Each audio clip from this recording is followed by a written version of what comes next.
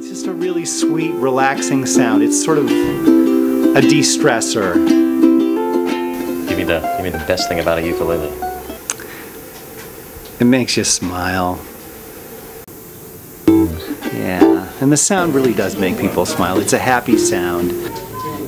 What's the greatest thing about a ukulele? The great thing about a ukulele? About a ukulele, it's very portable. My name is Jim Beloff, and I'm here at Wakefield Music in Wakefield, Rhode Island to conduct a beginner's ukulele workshop. The ukulele is in the midst, we call it the third wave of popularity. First wave was in sort of the late teens, early 20s, and then it sort of dimmed down again. And then in the 50s, thanks to a guy named Arthur Godfrey, and he brought it back. And then we're really smack dab in the midst of yet another one, and it's about as powerful as it's ever been. It's really, it's kind of becoming mainstream again. This is what your uke should sound like.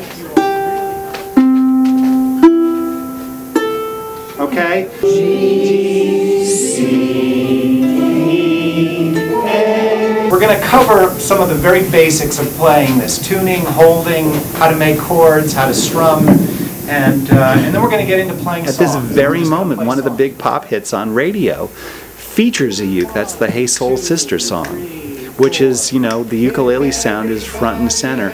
And actually, you can't even turn on the television without hearing a commercial.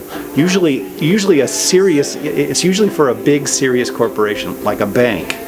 And yet the music underneath is pretty little ukulele strums. So, go figure. You see them wearing their baggies, Huarache sandals too. Bushy blonde hairdo, surfing USA.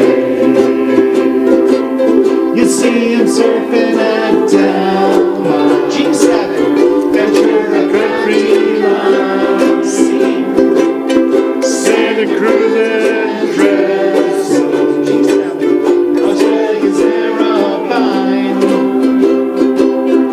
all over Manhattan.